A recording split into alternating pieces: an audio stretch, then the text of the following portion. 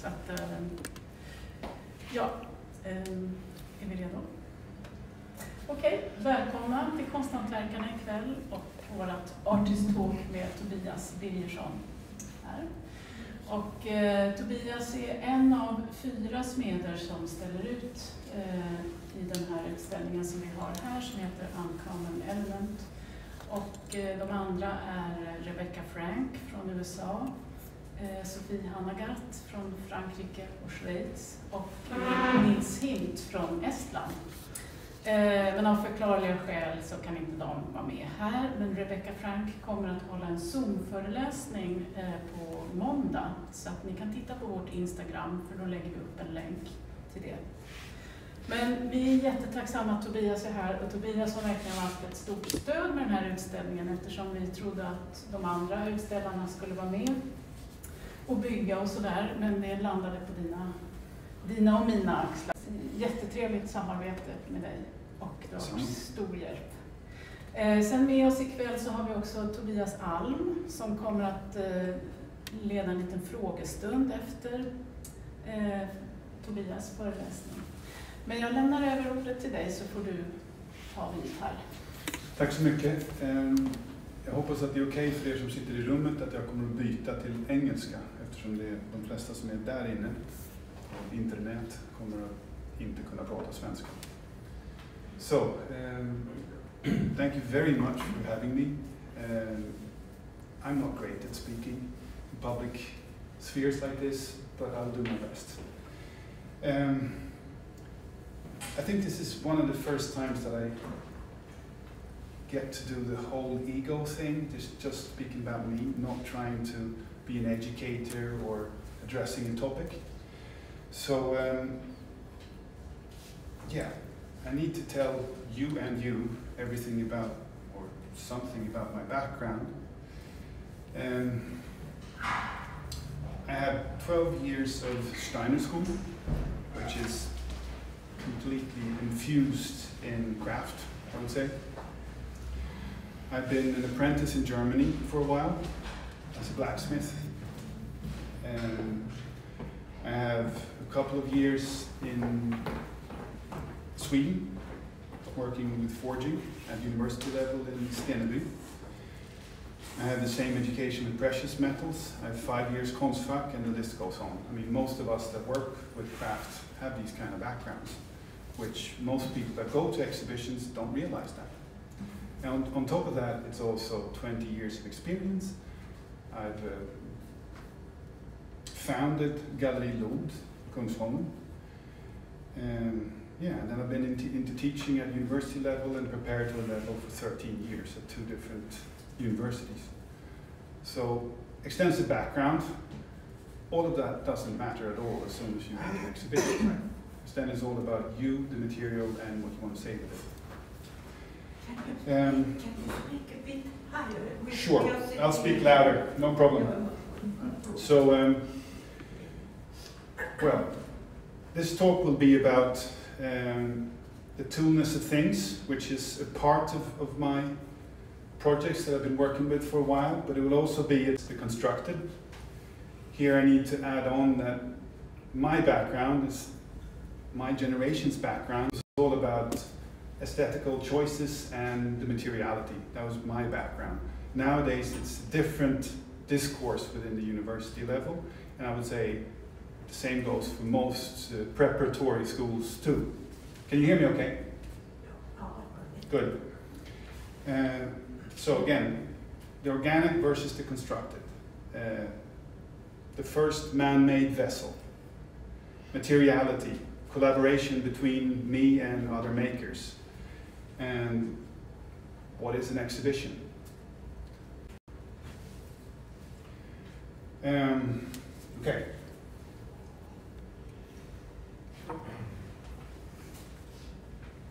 This is the first time I tried to find something that had a juxtaposition from, I have never found a better word for it than laddie aesthetics. In Swedish, that get out big aesthetic. You know, you fix around with your engines and your things, and then it's kind of it has definitely male connotations. Excuse me, what did you call it in English? Laddie, grabby. Oh. Anyway, so I wanted to have something that, a polarity to that. I needed to find something that was organic in a way that, you know, basically, when I made these kind of constructions, they were dead and boring to me, so I needed something else to make it more interesting. It was that easy. And so I tried to do things out of metal this way, but I had a tendency to make things way too anal, way too perfect. By doing that, I killed them. So I started working with, this is actually a calabash from Africa that I brought home as a 14-year-old from Tanzania. It was broken, I repaired it and put gold leaf and lacquer and things like that on it. That was the beginning of this thinking. The picture is from a show that a team of faculty members and I did at Konsthantverk Steneby, and this is a huge long table. This is the subconscious of art education. So instead of using plinths, we basically took out everything we could find that weren't nailed down and built the plinth out of it. Yeah, so the organic, I believe, I am a hollowware maker, right? I believe that the first vessel is probably this. Most of you will probably agree, right? This is scoop up water, we still use it if we're on a hike, right? I think the second vessel must have been some kind of dried husk or shell or something that we find that can contain liquid or small seeds or some kind of soup, moisture. That's why I went back for this gourd. The gourd is still used as a vessel, even though it's not, most of it has been exchanged for plastic nowadays, but still, I think it's the origins. Of course, I do not have proof for that because all of these things are gone, right? But at least I can track it back thousands of years, which is okay. So I started working with these kind of gourds and started repairing them, but instead of repairing them in a very practical way, I repaired them with precious metal. This is silver instead of, you know, just pieces of plastic or leather or something like that. And that brings me into the materiality and how to look at the materiality. So I go back and forth from making and then assessing what I've made and trying to figure out if what I've done is good. And when I say good, it's not good for everyone, it's good for me. If it makes sense for me as a maker and an artist, then it's good, right? Somebody else might think that this is completely stupid and not important at all. Completely unimportant to me, right? It's only about how I assess things, right?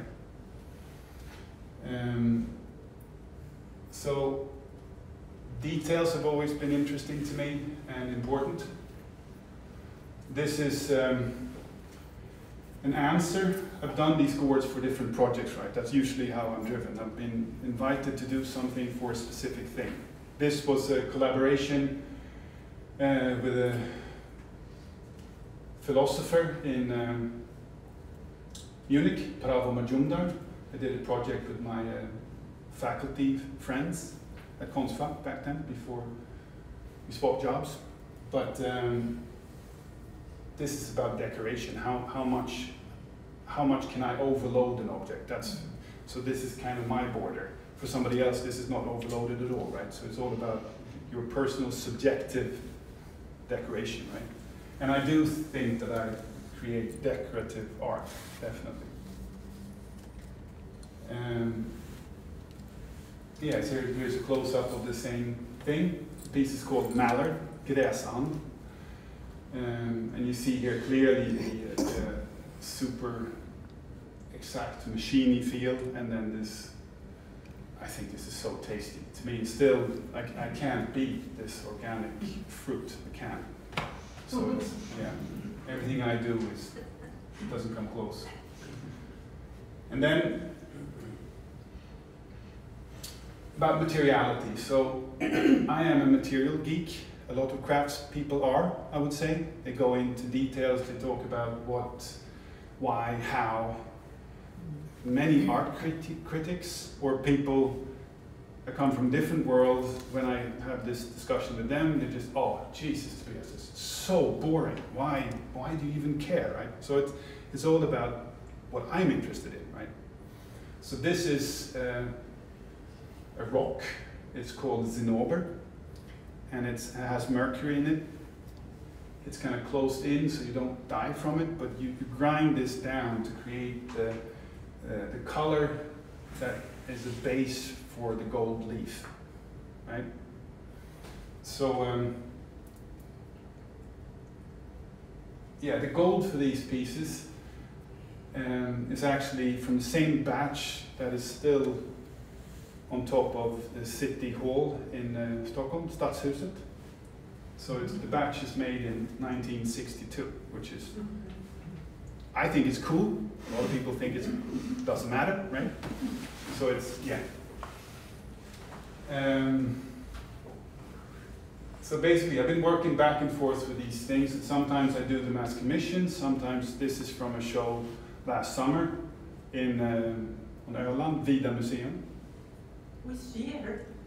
Huh? Well, how old were you? Which year? Förra sommaren, last summer. Last summer, this Yeah, one? yeah. You made it. And actually, my partner in crime here, Tobias Alm, visiting this show. I always try to speak through images. I think that's very important. It's the way we look at pieces. I mean, this is a product picture. It says one thing, right?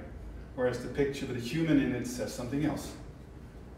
It tells a story. Everything is about storytelling and trying to get people to look at my pieces from an angle that I want them to look at it.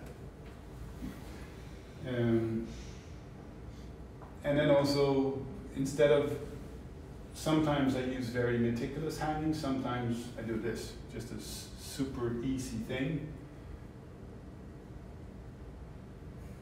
Yeah.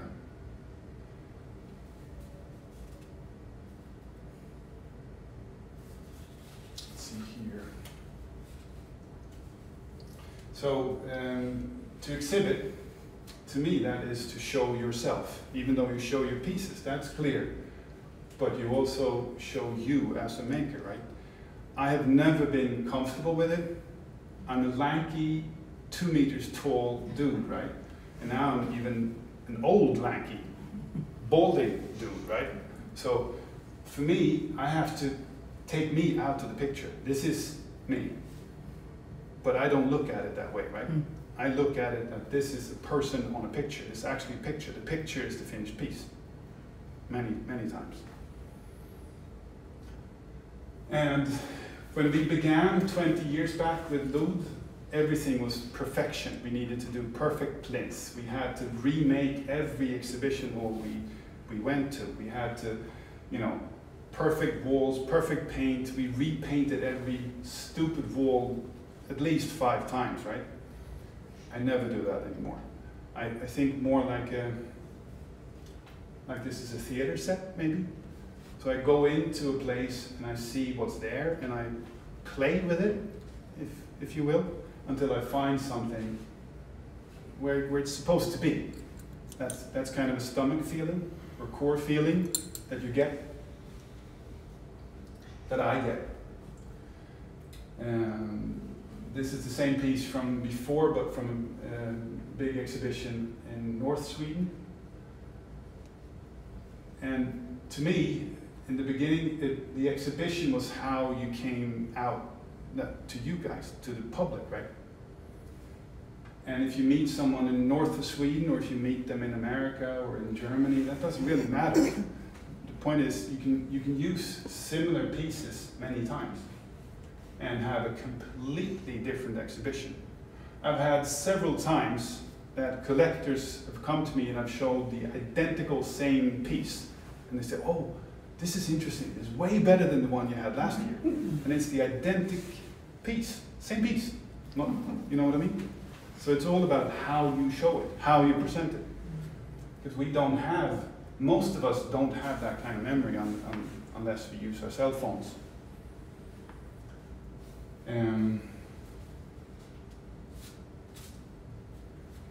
So that leads me into me as a maker, crafter, and a macho. So I have, as I told you, I have different backgrounds. I've worked for years in completely male-dominated workshops, where everything was about how strong you were, how fast you were, and I've also been in other places where it was all about something else, right? And this is from when this series of forged pieces started. I was an exchange teacher in SIU Carbondale in southern Illinois, and this is when I started looking at what people did. I'd been away from the forging world, from the blacksmith world for 15 years, maybe. I started looking at what do they do after a master's. And a master's in plastic forged work in America is super expensive. It's 2 years and you have to have a BA first. And then they're done, and most of them, what I see is that they do beautiful hammers or axes, or nothing wrong with that. They're beautiful, exquisite. But I see almost none of what they did in their higher education. So my pieces, the toolness of things, is actually a discussion with these people, but they don't know that I speak to them.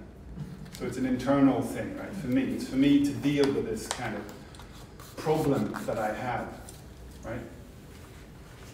So this is how most people present themselves in the forging world. They show pictures of when it's made. It's the same thing actually in the glass blowing world. Same kind of like, oh, this is hard, this is cool, it's heavy, it's warm, you know, same connotations.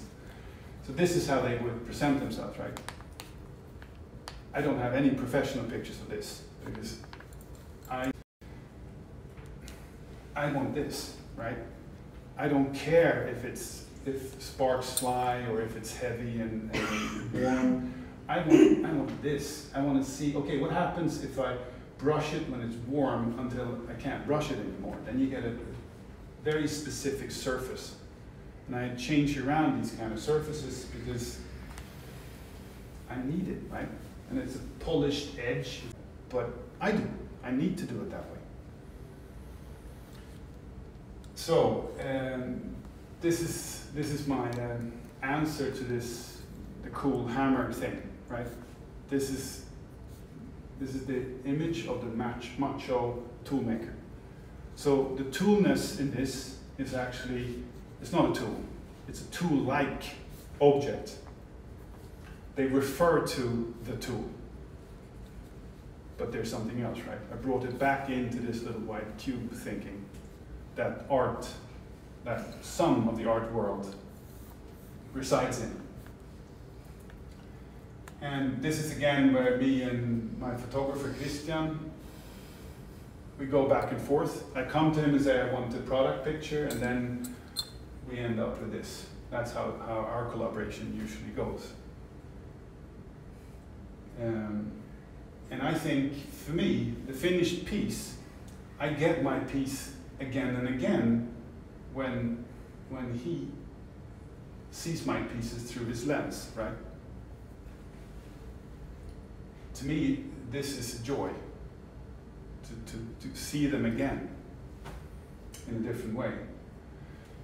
And I don't know if you agree, but to see the pieces together with me or other people tells a different story.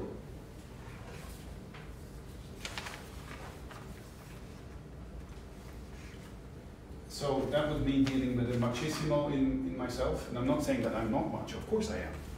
But I'm trying to deal with it, right?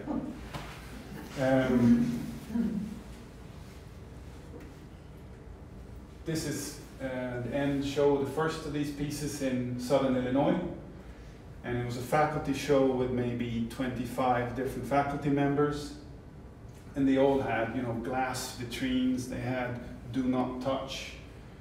And I had the same signs printed, but I said, please touch. And if you do that in an environment where students come in, I think if you put please touch here, some of you would just gently pick it up and look at it, right? If you do that in the student environment, this is what happens, which I love. I think that's fantastic. And why I'm taking you through this journey is to see how this is just one of my projects, right? See how that can how that can be played out in different environments, in different stages. This is the same project by invitation in an artist in residency in the former DDR. It's actually called, my name is Tobias, and this place is called Tobias Hammer. So, perfect, I couldn't say no to that right now. And it's a beautiful place. It's, what's it called? Where is it? Oh, In Ordruf.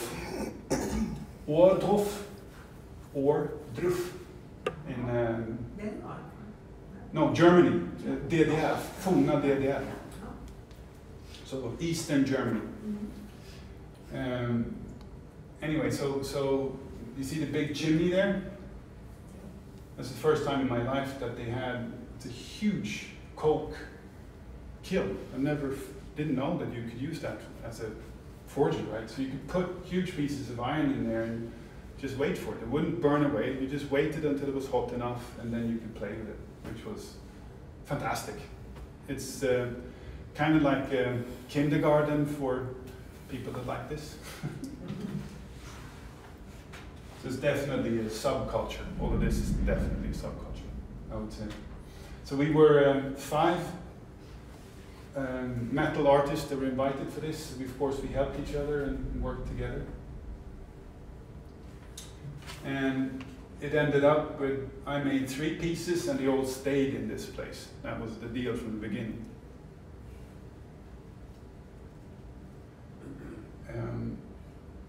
I realized very early on that I wanted to do a continuation of the Toolness of Things series, because it's a huge sculpture park, and many of these sculptures are Eiffel Towers. Does that make sense to you? And I didn't have an Eiffel Tower in me. So I wanted to interact with, you know, this old museum place. So I would put them there and they stay there, and they would rust slowly into the environment.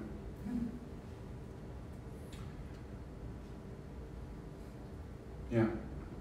And yeah, I basically fell in love with this museum place, and more than happy to leave the things there. The last part that I want to talk about is, again, I've touched upon it 3 times before, but how you look upon your own pieces. If you remember the muscly back there before,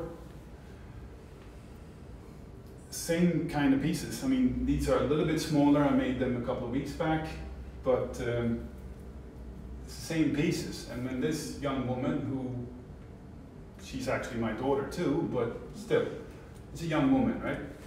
It tells a completely different story than that back, or when I'm talking to her. So for me, these kind of collaborative picture series with Christian has become a part of how I assess my things. If I like them or not, or if they work or not. And of course, if you work with a young kid, you have to catch them at the right moment. So she didn't know that she was supposed to do this. It was just thrown in from the side. If I had prepared her for it, it would have looked completely different. But it's still like studio environment, and so she needed a photo shoot for something else.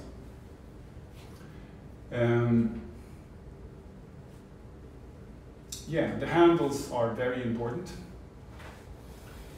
And if it's this is an old used handle. The first series I made the handles. They tell a different story then, if they look new. But also, if you have a handle, you need to have human interaction with it, because then it's an extension of me as a maker or as a user. Yeah. And again, I don't have any detailed pictures, but you see these kind of forged elements in here. Is, to me, you can look at them afterwards in real life, but that's how I've come back to blacksmithing or forged material, is the joy of the materiality and the textures of it. That's kind of why I chose to step back into this.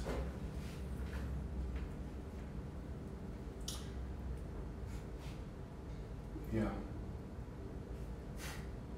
So this is a series that's half size. They're still clunky. There two of them are there, and one is in the window. It's actually not from the Toolness series. They're called the 9th inning, which is in baseball the last chance to win, basically, or last chance. And there's also an expression that, yeah, last chance. These pieces come from softball and baseball bats that I bought. They're old used baseball bats. So I used them as handles. There are many reasons for that. I wanted to find some kind of connotation to America because I was there, right? But I also think it's interesting with the tool side of it, because baseball is the largest sport in the world if you go after how many baseball bats are being sold. But if you look at how many people actually are active professionals in baseball, it's not such a big sport. Everyone knows it's soccer, right, or football. So that means that the majority of baseball bats is used for something other than baseball. That means probably a tool, or maybe even a weapon, or an instrument of detergent, or something like that, you know? So pretty much all of these things, it's for me to trying to figure out different things that I think about. It's not deeper than that. And also, I mean, I love Louisville Sluggers. I mean, who doesn't? And this was just when COVID hit. We were invited. We had a beautiful venue in Munich during the Munich Jewelry Week. It was the Orangerie in the English Garden in Munich. So it's a huge room. And we did it as a big banquet table. It's actually me and Nils Hint, who's also part of this exhibition. And we were faculty members from 4 different countries: Estonia, England, or UK, United States, and Sweden.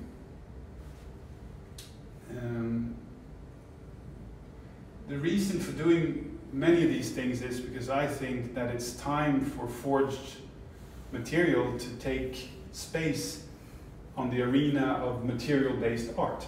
Because it's, for a long time, now again, it's my subjective. It's not true for everyone. For me, it's true. It's time for this kind of thing to be at the same arena as all other material-based art is, right? Instead of being their own subculture. That's the reason why I fight for these big exhibitions, because believe me, it's a ton of work to do this. I know that some of you know, but it is. Okay, that's me, the conclusion for the Forge series, and I'll put you into my, I will do an exhibition in the spring, probably, at Galleri Sebastian Schilt, and it's a collaboration between me and Wolfgang Bremer, the Calabash color gold master, and my photographer. So this is, I've never showed these pictures before. It's still not clear what I think about them or how I think about them, but it's again about body and these objects, how they interact with body, right? And it was Christian's wish that we stop using me all the time and start using different kinds of bodies. So it's me and her, and the next session will be my dad. So different ages, different this is very normal to do within the art jewelry world, but in my world, or this world, it's not normal. And it's, again, it's tricky because it's very, very easy to swap over to some kind of sexualized thing with naked bodies, nowadays especially. 20 years ago, not so much. So it's very tricky to choose the pictures and tell the story from an aesthetical form point instead of, yeah, this one I love. Look at that. I mean, you see the burnout on the gold piece, and you see my bald spot there? Oh, amazing, I think. And yeah, some of these pictures you see that she's a woman, some of them you only see that she's a blacksmith, right? Because she's strong in that way. Yeah, thank you very much for listening, and hope you enjoyed it. Thank you. Thank you.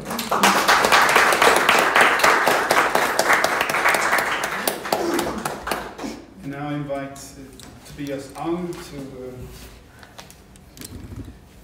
make it difficult for me.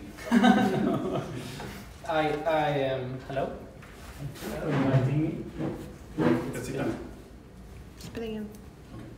Go.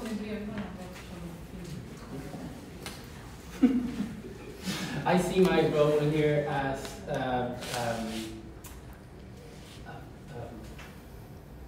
avoiding the silence after a talk, but hopefully you have tons of questions, and raise your hand and you go before me. So I have a few questions, but I would love this to be a big discussion and not only you and me. Of course, yeah. But so let's start with someone has something, or should I begin? And this might be, feel free to ask the questions in Swedish. I think you already answered it more or less, but as an artist, you want to express something to yourself, or try to fulfill this urge to express. You can choose different materials. You can paint, you can use plaster or textile, whatever. What made you choose metal? Because metal can be very stubborn as a material and to find the expression in this raw, if you excuse the expression, the raw surface of things that objects that you do. How come you ended up in metal? That's very easy. As I mentioned in the beginning, I think I was a student at the Steiner school, the Waldorf school, and I was a very unruly teenager. Around 14, I thought school was the last thing I wanted to do. And back then, their solution to it was to send me to craft, at least for a couple of hours every day. So I ended up in a silversmithy with a very good teacher. And she made me to be able to focus. That's where the love started. But I have many loves in materials. I love wood, I love paint, as you see, I love stone, but my first love was definitely metal. But was it something in the material itself that sort of challenged you, or? Yeah, I think what you said in the beginning there, that is very stubborn material. Wood moves, right? And it cracks and moves, it has its own things. Fabric just slips out of your fingers. Clay is way too clay. I could never really, didn't work well for me. I tried them all, but I think it is the stubbornness that I had to use everything I had to master it. Well, that's not true, I've never mastered it, to somewhat control it.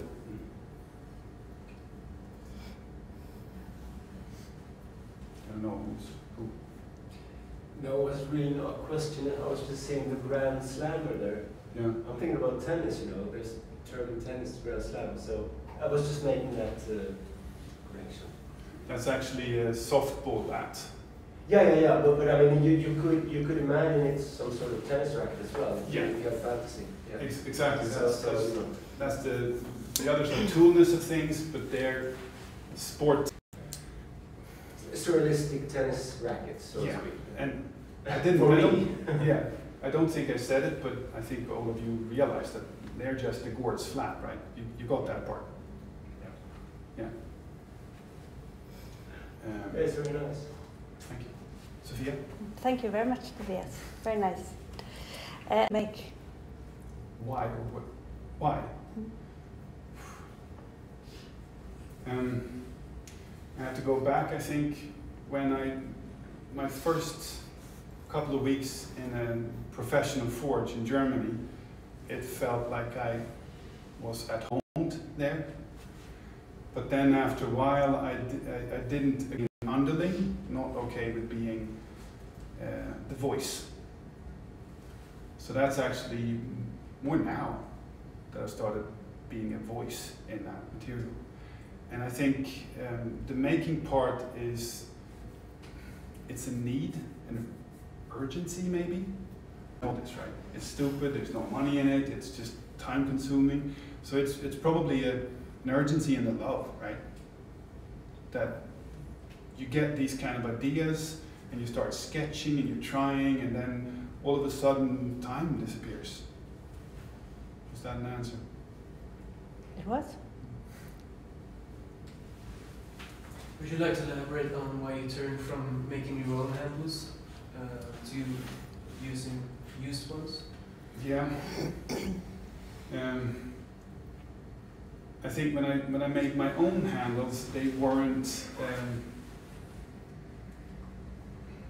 They didn't have a history. I think I liked the fact that they had a history. So one part was the thing that I made that somebody else needed to create a history with, and the other part had a recognition. History is also recognition for us as humans, right? It reminds me of, right? That's the recognition. And if you recognize it, it becomes, then you start thinking along those lines, right?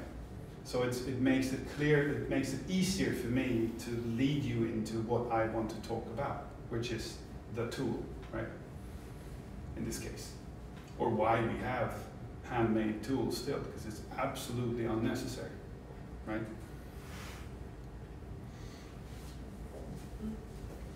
I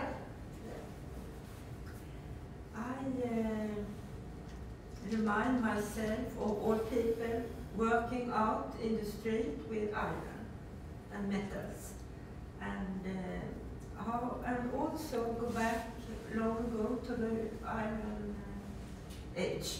It's very far, 2,000 years ago. But it's also a way of lift up this piece. It's not with all different, many things. And you lift up their persons and lives and their jobs. For me, a bit. Yeah. Focus in that way. Thank you. It's beautiful, but many connections. I think you're spot on there somehow, but I think we can go back to, like, I don't know, isn't it, Baby help me, isn't it Duchamp and that generation that started within a gallery context and makes us look at it differently, right? So that's yeah, I'm definitely not a front runner in that. It's an ancient thing. But I do think that what I try to do is to talk about something that might not have been elevated before, at least in the Toolness series. And if it's something that's fabricated in the Iron Age, or if it's out in the street now, of course, I find it beautiful, but it might just be a huge bolt that's been under the water for a long time. But that's, most people do that, I think. It's like finding a beautiful shell on the beach, right? But this is a little bit more. I start there and then I create something else. But also, I think it's important to lift up the area and you do beauty of it. And I agree. Change. I agree, and I think that's most material-based crafts, or arts and crafts, applied arts, have their, I mean, you have everything from people who make tiny trinkets that they sell on a bazaar on the beach in Brazil, right?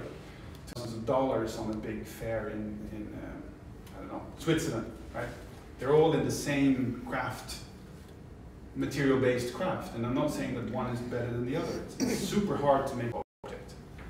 It's just iron have been not present, let's put it that way. If you just look at the Victoria and Albert Museum in London, I think their last steel iron acquisition is late 1980s, I think. Might be early 90s. Since then, nothing. If you look at glass, wood, whatever, right? They have current objects, and the same thing goes here, as far as I know, in Gothenburg, you know. So I'm not saying that I'm that person. I'm just saying that by doing this, a larger body of artists that are material-based within this field will stand on the shoulders of the ones in front of us, right? Is it better there, you think? Yeah, I think they're the only, as far as I know, they only have one museum. It's called Metals Museum in Memphis, which is, by the way, a beautiful museum. That's the only museum dedicated to this kind of craft-based metal art that I know. There might, of course, there might be. There's historical collections in France and in England and everywhere, but I'm now talking about now. And of course they have, and then you have the whole subculture thing, and that's big in America. But they mostly interact with themselves, which is completely okay. It's just that I would like to talk with everyone.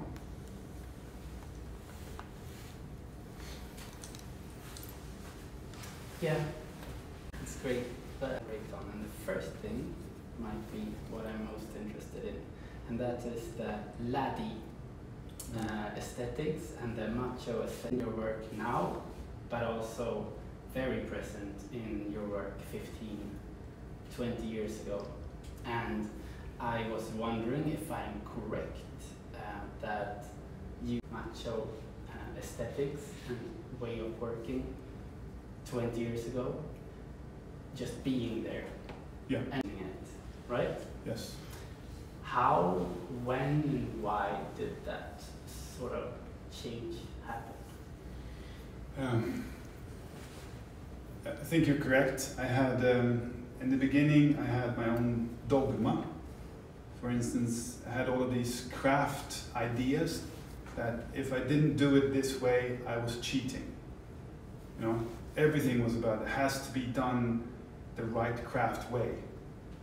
And that's definitely connected to, at least in my mind, this kind of, I'm not putting macho now together with male. I'm talking about being very, come from a craft background and you're very hard on yourself. It has to be this way, otherwise it's wrong, right? So that's how it began. And then exactly what object it was, is that wing nut in the beginning.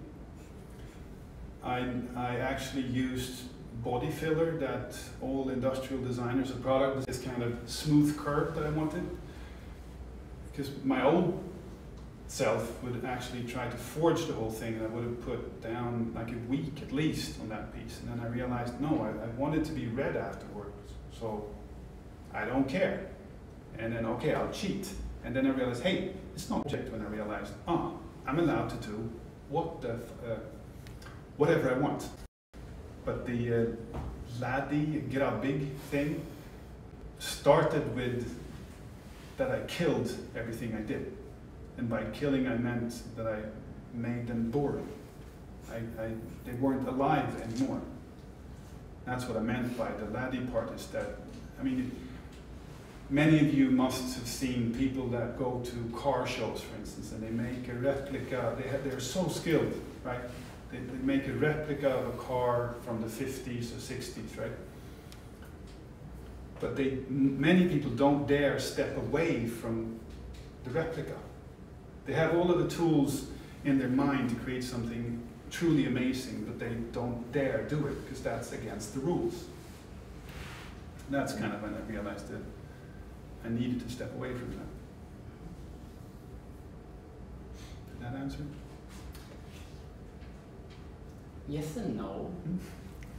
I think the part that is actually about masculinity is very present in your work now. That is about your role as a quite tall, quite white, quite male, also educator and authority is something that is not just there, but there and actively questioned, right? And Yeah. I would like to hear more about how that sort of sparked. Oh, I'm this person in this room, and That definitely came from the university world. I can't remember what year, but it was actually the Swedish government that came in and said to us, I was working at Konsthantverk at the time, and they asked us to problematize and implement gender and minority 2010, 9, 10, something like that. And Konsthantverk started working like the School of Stockholm, asked, okay, what happens if we don't do it? And the answer was nothing, so they did nothing. And then probably all of you remember that they didn't change anything. So that's definitely when I started thinking about it, like, okay, can I change it, you know? And daughters, I mean, I'm not allowed to say the same, I can't, partner.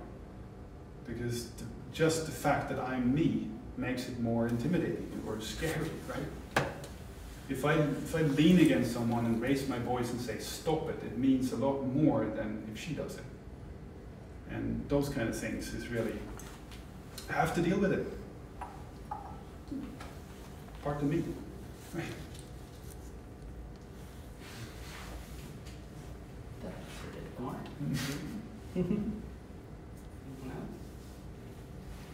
I have one more thing. How much time do we have? Okay? Du kan ställa en fråga. Super. I would love to take those off the wall. Sure, go ahead. Yes. Because I did with this one, and I was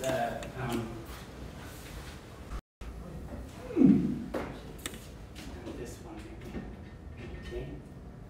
Because when you make something, I mean, I'm used to the world of jewelry, and then we, even if we don't touch a thing, or could you hold it?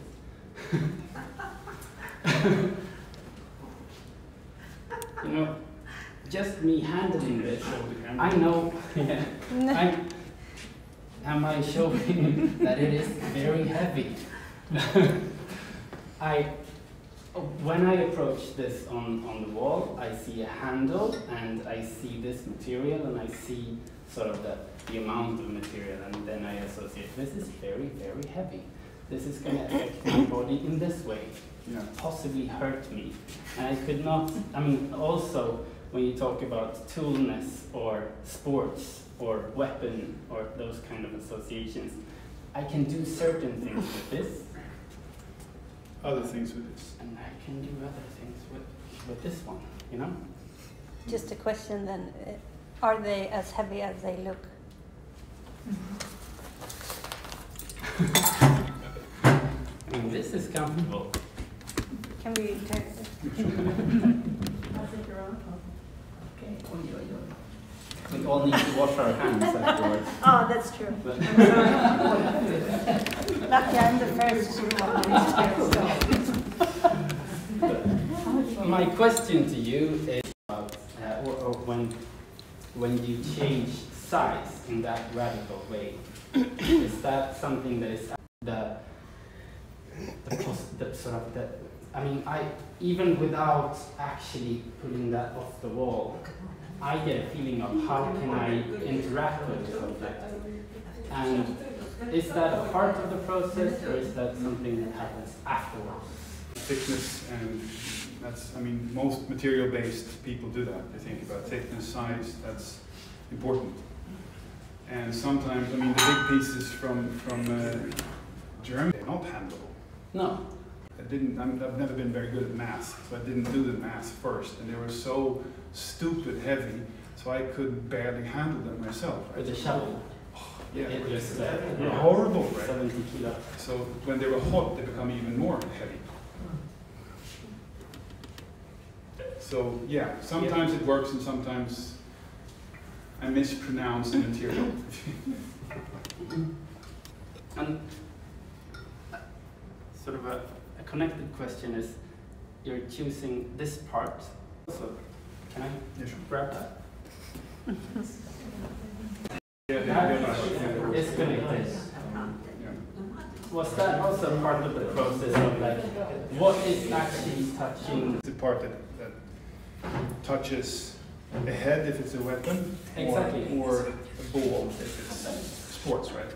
Whereas the other piece in the window, that's actually the gentle part, the one that you hold on to.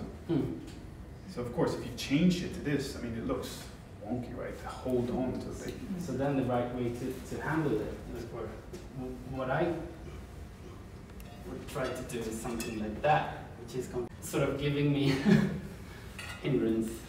Yeah. But of course, they're not meant to be used. They're meant to talk about usage. Yeah, but you're still sort of starting it with, right? Yeah. And I mean, here they're very on the wall, like a tool rack. But in Germany, they were on that big white table, and people were handling them every day, right? So it depends on how you speak to the audience. By putting it on the wall like that, I tell people they're not touchable, right? So that's also a thing that you can play with. Sometimes you are touchable. I mean, this piece is. The gallery here wanted me to nail everything down, so I did everything except for this piece. And this is non-threatening. It's very gentle, and it's just a soft piece of tool, right? But you're right. As soon as it becomes bigger, heavier, it tells a different story. It's not gentle anymore, right? These have the same sort of the big head and then the little head. I mean, is that? I mean, the eye of the beholder. I mean, I can imagine things, but do you have a specific? How do you say? It's not a coincidence, I think. No, it's the gourds. Ah, okay. It's the silhouettes of the gourd. So all right. I always. Okay. So for a project like that, I buy maybe 12 different gourds, and I use 6. And I want this specific. I mean, you've grown pumpkins in the garden, right? You all know that they don't turn out the way you want them to turn out usually. So I have to pick the ones I want. This, or, you know, this kind of the big mama and with a little head, you know, that kind of. That was. Do you make a performance now, or have you stopped performing? No, it's still recording.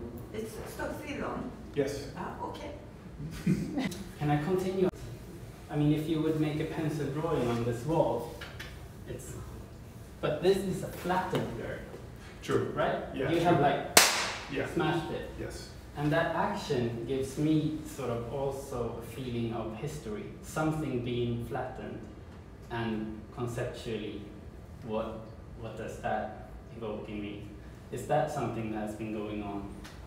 Yeah, but it's also the first thing that blacksmiths do. Right. I mean, that's the beginning. Bonk, swells out, right?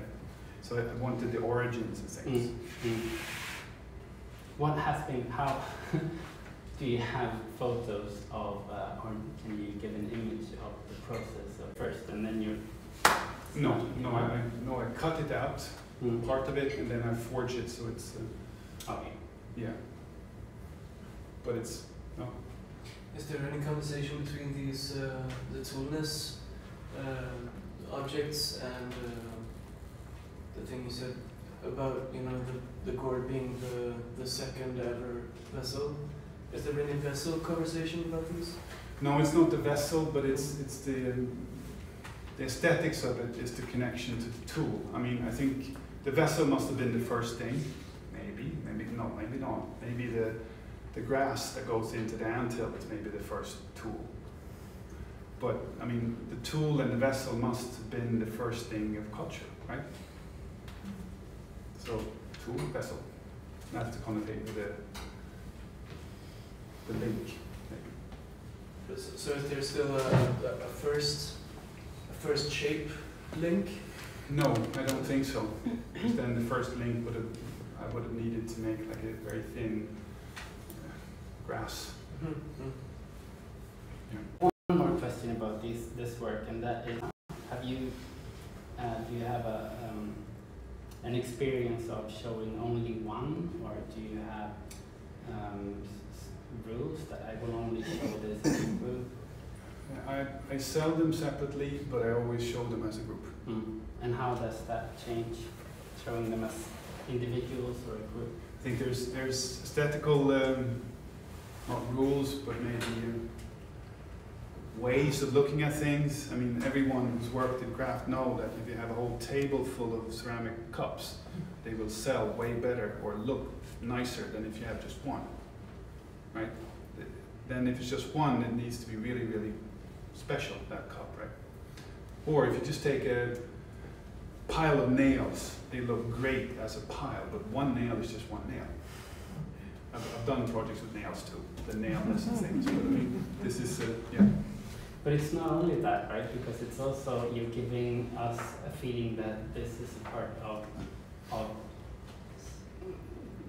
these are creatures, and not one wacky thing, but actually a family. Yes, it's a family, and I've placed them so that they talk to each other in pairs. Right. In a family. There's also an altar to, I mean, Nils Hint's things, I placed him, he doesn't know about this, but I placed a thing above your head there, like a cross, and all of these things are like altars.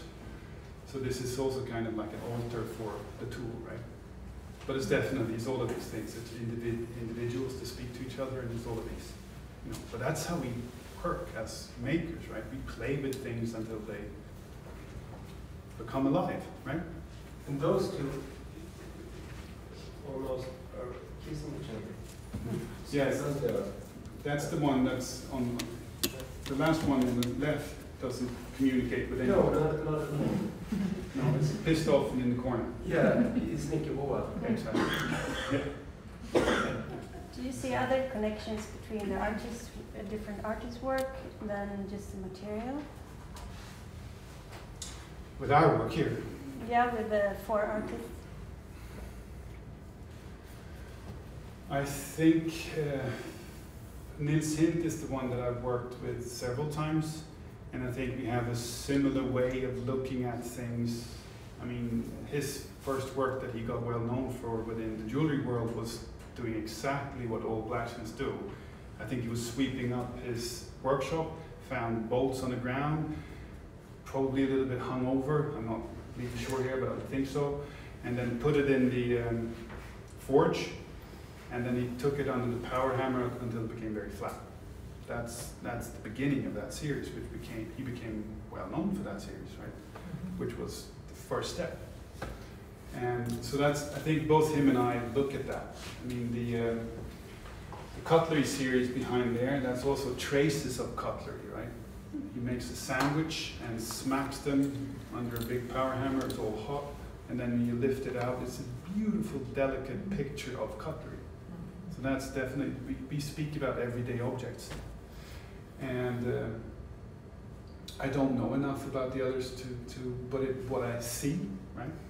I would see that Hannegard is definitely working with braids, you know, a hair braid, for instance, but that's also connected to chains. And I mean, she's also using the nail and things like that. It's all connected to things that are recognizable as a maker within forged material.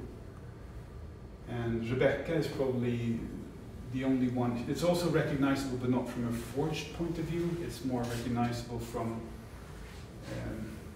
we see these forms in our everyday lives, in chains, in you know, fence and everything like that.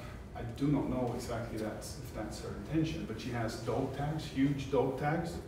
That's the same thing, you know, looking at everyday objects and then tweaking them a little bit. Maybe that's the connection. So an artist talk with her last week, and then she used the pictures that you were talking about, this very stereotype for this. Yeah. It's like a lot of fires and big tools, but maybe it's a difference because yeah, she's not as tall as you. Yeah, but she did something I'd never done. I mean, I worked for someone else for a while, but she was actually a practicing blacksmith for 12 years, I think, 9, 12 years. So that was actually her, that's her identity, it's not mine. So it's, yeah.